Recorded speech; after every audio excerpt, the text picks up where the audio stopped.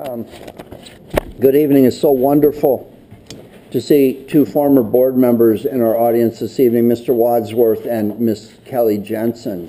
Thank you for being here.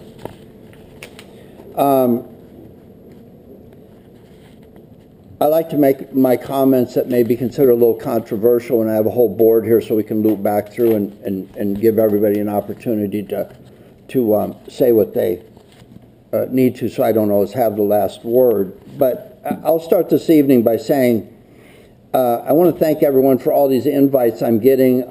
There are so many celebrations, and this is my favorite time of year because you see kids moving from one grade to the other and then out the door into an adult world where they're going to college or some CTE program and going on to an independent, productive adult life. That's why we're here.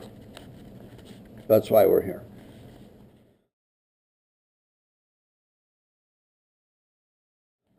I attended the final Los Angeles County School Trustees Association Governance Training Session on May 9th. This 4-part training was offered to all Los Angeles County School Board trustees free of charge.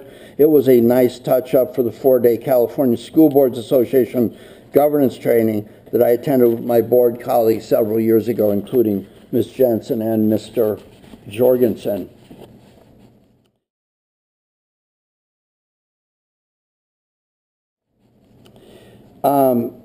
Again, we'll keep this fairly short. I need to clarify a couple things from the last meeting so everybody out there understands. First off, I do have an IQ of more than 3, and everyone in my family, regardless of what the perception may be, has an IQ of more than 3. There's some discussion about why I stepped down off the dais. When I stepped down off the dais, it's because I don't want to participate in something that's happening that I feel may present a liability to the district, or worse yet, me personally. Some people are under the misconception that you can sit up here and you have this privilege that elected officials seem to enjoy. The law tells you that as long as you think you're operating within your privilege, meaning I think I'm doing a good thing, it's a pretty loose parameter. But when I start mentioning names of employees and diving into that and doing extemporaneous reviews from up here and talking about, I only have interest in one employee, and I have a 20% interest in this employee, and that's the superintendent. I don't run him. He's hired to be the educational leader in this district. I'm not a principal. I am not the director of education. I don't do investigations. You will find me very seldom at a school site unless I'm invited to go there to enjoy some celebration. And if there's anyone that I have influence in, or more so influence over me, it's Miss T every other Friday when I get my daughter off the bus and get the Miss T lecture. But short of that, I do not involve myself in the undercurrents of the district. So if I step off the dais, that might be an indicator that I'm starting to feel uncomfortable, that I'm being dragged into. So I don't go into worlds where at the end of the day some attorney says you've outstepped your bounds. You personally have left the district exposed to a legal issue, because those legal issues result in payouts. And you know what the funding source is? That is the money that goes to educate all of our children. And yes, I do have a child at the school district, or at Vasquez, I can't remember, Miss T helped me.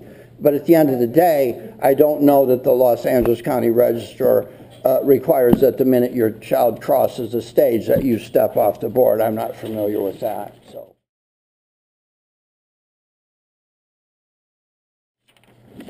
there was a reference last time in an agenda item about sports. Facilities, a request for like a 5 to 10 year sports program, facilities, budget, and you heard me vote no on that, and I want to explain why. There were references to what this process would look like, who the stakeholder participants would be, and references to some employee positions that don't even exist in the district at this time. Now, in my experience, I will make comments up here that are kind of nuanced. I might tell you something like, I don't know where we're going to put all the kids, because before I got here, this used to be a library and 2 sped rooms. And now it's whatever this is. So I need floor space. So I tell the superintendent, I think we need floor space. I think you've heard me say floor space, right? I don't ask for an agenda item. I imagine at some point he'll figure that out. But in my experience, the way to do it is to just have a one-on-one with the superintendent. Say, this is really important to me. And that's how you do it. Because here's what happens when you start making extemporaneous requests from up here. Those requests can be leveraged to make staff feel like that board member just gave me a directive. And if I don't get that directive done, or within the time frame to be responsive, I can be characterized in the community as being unresponsive. I don't give the community what they want. I'm not capable of running the superintendent. And typically these extemporaneous requests come along with no consideration of staff. How many staff hours are available right now in your position control for extra projects that I want to bring up? Do you have 100 hours for me? If I said to you, I think my project is 100 hours, do you think you could pull that together right now? Is there the budget for it? Is there a DSA approval? Is there anything? No, I just want it. So, you can bet that when the strategic plan comes, you just heard the superintendent tell you, this is the strategic plan. What that is, it's a whole district-wide plan, and it takes all kinds of little pieces. It takes sports, it takes special education, it takes community outreach, it takes facilities, and it puts all that together. And it's coming from the community, I would hope. I went to the SPED meeting. Other than that, I don't involve myself in it. I don't. It's not up to me to tell the community what to think. But at the end of the day, when that plan is rolled out, we are the last ears to hear it. And at that point, I can say, hey, you know, there's a concern about the sports groups. They're making huge strides. They really are. Look at what's happening at the junior high. So it is really important. It's an attendance draw. But here's a problem I have. Every fall, this room fills with teachers. And what they tell me is, we've got so many kids in our classroom. They have gone through several years without any formal support, classroom structured support, where you've got a teacher up there looking at an individual student and saying, you know what, I know up here that kid's struggling. I need to spend some time with that. You can't see that over a computer. But every year, I don't besmirch teachers for coming in here. It is what it is. If you want high scores, the teachers have to be able to reach the kids. You cannot jam a bunch of kids in a classroom and expect that the teacher who can't reach them is going to produce results in high scores, especially when you have differentiated learning going on and all this other stuff happening. So, what do? I need floor space. I keep saying that. I need floor space. And I need funding for teachers to fill those floor spaces. You hear Lester talking about onboarding people. So I think he's expecting that I'm blabbing about floor space. When gets in his chair, he's going to be concerned with onboarding people properly. People coming from a different site. It doesn't help anybody to leave one school just because you're upset about something. Come and find out that this one is no better or worse.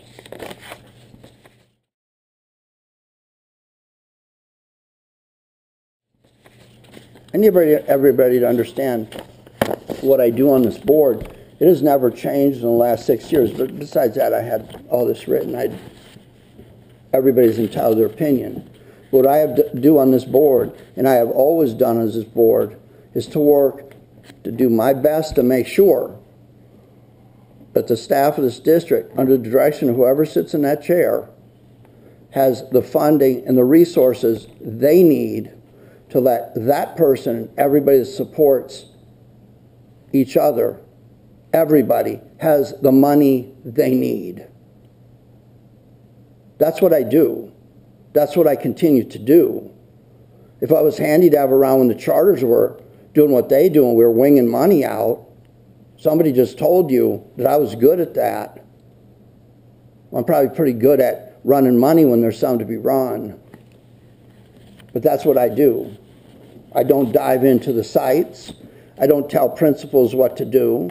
I don't hyper-involve myself in investigations. I'm not a lawyer. I listen to what this gentleman has to say.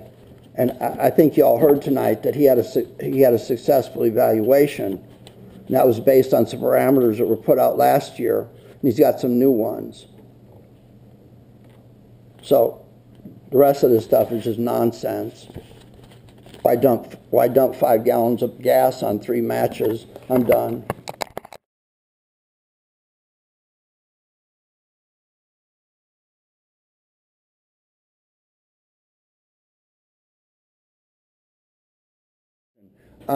The personnel action report is not a celebration of people onboarding or leaving us.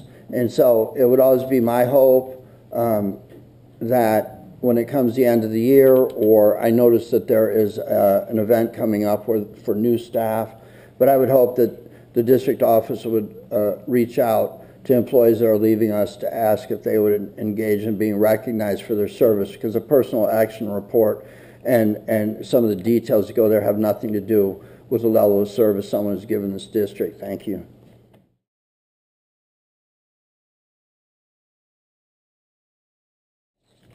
My first obvious concern is this position linked or associated to other positions, like a supervisory position you would have short of overtime, the people under would fall within whatever percentile. Is this linked to any other position? Is this person represented by any of the associations? How has the work with contractors been? Perfect. Okay, so let me ask you this. Knowing that school psychologists typically deal, it would be my understanding, they're dealing with assessments for special education. Would that be correct? Okay. I'm wondering, in retaining some of these people, is the environment conducive to retention? Let me give you an example. Let's say that I know a kid, and I talked about this last time. You've got to kind of go back in my movies and watch them. I talked about SED. I talked about it at the State Advisory Commission on Special Education. They're discussing SED cases, which is severe emotional problem. Let's leave it at that. And so what happens is you have people that are violent. They'll hurt themselves, they'll hurt others. It takes forever to get an assessment. And then the places they go are very restrictive. It's almost like a state institution, but they end up going out of state, and they end up being the district that can't take care of their needs ends up paying for it. And rather than, I talked about the state model of coming in and having the state say, okay, on these low incidence cases like this, we'll absorb the costs out of the big pot instead of punishing this rural district. And on top of that, we'll see to the oversight, because it's kind of weird to me if I can't oversee, if I can't give a student services, what gives me the capability to fly to Utah every once in a while and look this kid over and have the people out there saying, you're just trying to move them out of here because it's costing you $250,000 a kid there. So I think if you took the money out of it, like we've taken the cash registers out of class or the lunchroom, what you will find is sometimes you have psychologists and directors of special education caught between somebody below them going, this kid really needs some help. You can have a resistant parent that says, I want that kid mainstreamed, while the kid's beating up everybody in the second grade class. That was just an example. And everybody's in danger. But then up on top, you got board members that all they hear about special education, oh, another payout, and then the superintendent's caught in the middle, and a psychologist, rather than being able to give a professional opinion that's respected and supports the people below and is supported above, is not an environment for retention. So when we're calling in and talking about retention, that's the one I want to talk about. Why is this district unable to retain psychologists? Is the work environment appropriate? That's not a question that you should answer in this room. I already know the answer. Thanks. That's my comment.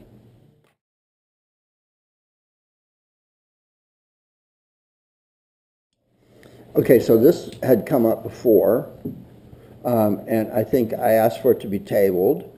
because there were a couple things I want to know. I do not want employees being attacked on a school bus, and there were some concerns going back to these emotional issues and behavioral issues, and sometimes people just have issues that, well, everybody understands what a manifest determination is. People do things and they get expelled or suspended, and you're supposed to kind of take a look as what they did, is that related to why they did it, and you know, that kind of thing, the thing we know about, right? Sometimes it ends up back there. But what happens when my child is a normal child without disability, without an IEP or an eligibility, and attacks another child on the bus? What happens with that footage? Okay, so let's say, for example, somebody's looking at the records. We have drive cams at work. They trigger off of G-forces and stuff. I see people doing stupid things. When you have a cam in your vehicle, don't use the 6th letter the minute your bumper hits something, because I get to see it as your manager, and I get to count you about language and your driving thing. But what I'm saying is, what duty does the district have if the camera captures inappropriate behavior by a staff or a student? So do I call the sheriff's department and provide them with the stuff? What happens? Just like anything that's supposed to happen now. Are the associations generally in support of this? Has this been run by them? Is there anything that causes the associations to believe that their privacy is being impinged upon? Okay, so please include that in your staff summary if you can the next time, for the people who don't hear it this time. Does the community know that your kid is going to be filmed? Okay, so anybody that's coming into the district, a new kid on the bus route will know. Correct. Believe me, I read this whole thing. I can read. And I like it when it's verbalized, so somebody looks at me in the eye and asks my questions. Thank you.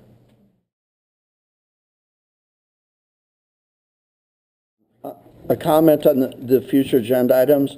If we can take, for example, the sports facilities long-term plan, I would hope that we're going to see the strategic plan, and I would hope that there's a great deal of attention given to the suggestion, that it's incorporated in there. And I would hope that at the end of that presentation and a robust discussion, that the board member that was asked for this to be on here will be consulted as to whether or not the level of discussion is appropriate to his needs, and if it needs to be carried forward on the agenda. Until that time, I would suggest it remains on the agenda. There's